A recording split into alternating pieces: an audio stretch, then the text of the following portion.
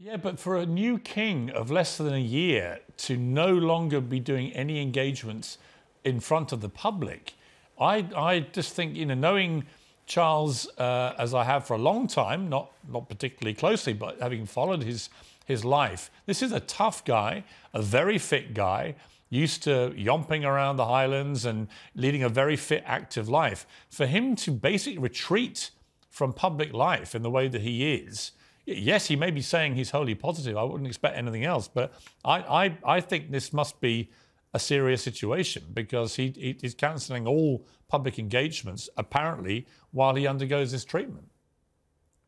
I mean, there's no doubt that, cancer is serious for anyone. But I think in terms of sort of retreating from public view, when, depending on what his treatment involves, the palace and the royal family and the king himself will want to minimise, the health risk to him in terms of it's one thing to meet with the Prime Minister and have an audience with him, as we're told. Hopefully he will continue to do that and meet with the Privy Council. It's another thing to be at a Buckingham Palace reception with 300 people in the room, which I think is why erring on the side of caution for the head of state, for our monarch, he's withdrawn. But of course, you cannot shy away from the fact that the king, as you say, just a year and a half into his reign, is having to withdraw from public life temporarily. We hope is a huge blow to him, a huge blow to his reign. And it's going to be a big challenge for him and the family to rally round. Yeah. Tom, the subplot here, and Andrew Neil was quite right, this shouldn't be the story, but it's interesting that there's obviously this massive ongoing rift with Prince Harry and his father, but we've been told from friends of Prince Harry that he's planning to fly from California to see his father, which will be the nearest thing to a rapprochement we've seen. You do see this with families when they're warring, is a dramatic event like this can bring people together. What do you make of that? Well, I think that rapprochement is fitting. On the other hand, I'm very suspicious because, as we've discussed often here, Harry's agenda has been so anti-monarchist, has been so disrespectful of the king and the queen and, of course, of his brother, that for him suddenly to turn up in London, not having expressed any concern for his father when he heard originally about the prostrate problem, which is 2 weeks ago, that's been a period of silence. So suddenly he's flying in.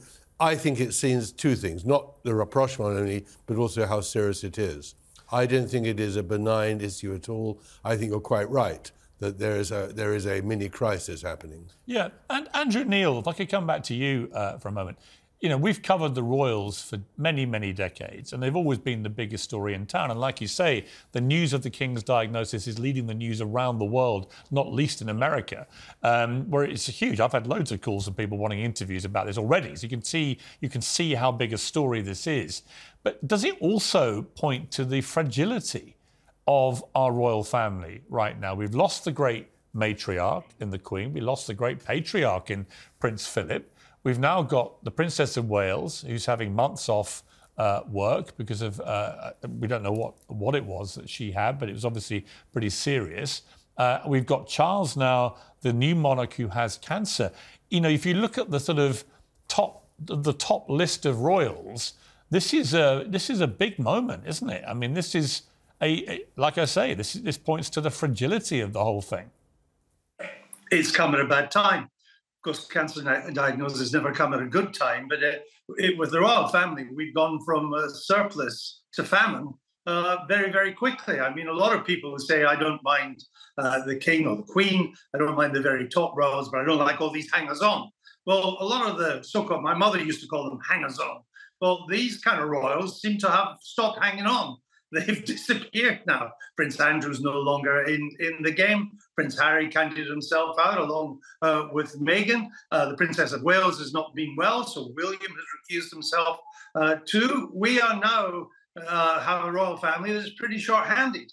And, of course, this will put huge strain on the Queen at a very difficult time for her, but also more strain on William, who was hoping to step back and look after his wife. He is now under pressure and will succumb to that pressure to get back into public life and pick up some of these public engagements. So it's the productivity of the remaining senior members of the royal family who are able to do what royals should be doing, and not many of them anymore, that will have to increase in the weeks and months ahead. And I think the other thing to look for, this is just a breaking story, Piers, as you know. We do not know what kind of cancer it is, though all cancer is scary and bad. We do not know the treatment that the king is getting or what impact the treatment will have on the king himself, which I think is very important. So I think in the days and probably the weeks ahead, we'll get a better idea of whether the king will be able to carry on in private with his important duties and eventually come back to public life, or whether it's so serious that even in private his duties are now hard to carry out. That, to my mind, is the thing to look for in the weeks ahead. Yeah, I completely agree. Sarah, I mean, Andrew's so right, isn't it, that the number of top people in the royal family available to do the functional work of the royal family, which is huge. I mean, they all do hundreds of royal engagements a year. These can be big ones, small ones, but they're serving the people. That's the deal, the contract with the British public.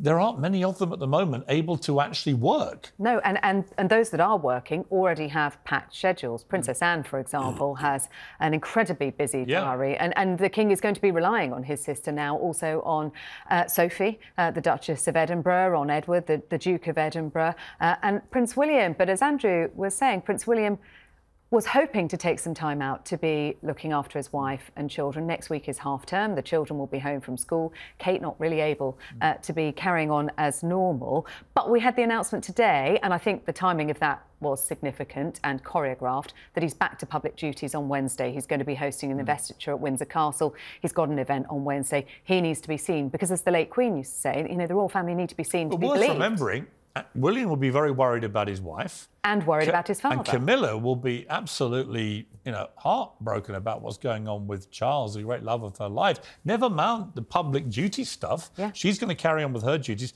Then presumably some of them will have to pick up some of the kings at some stage if it carries on. But she'll also have, in her own world, this is a devastating moment. Yes. Sometimes it's easy to forget and that human beings be supporting him through his treatment as well, because we don't know what impact it's going to have on him. You talked about reading between the lines of the statements. Now we look back on some of the words that Camilla has said over the past couple of weeks. Initially, when she was asked, she said he was doing fine. Last week, she said he's doing his best. Yes. When she was asked how he was, and that takes on a greater significance. Now we know what has been going on behind the scenes.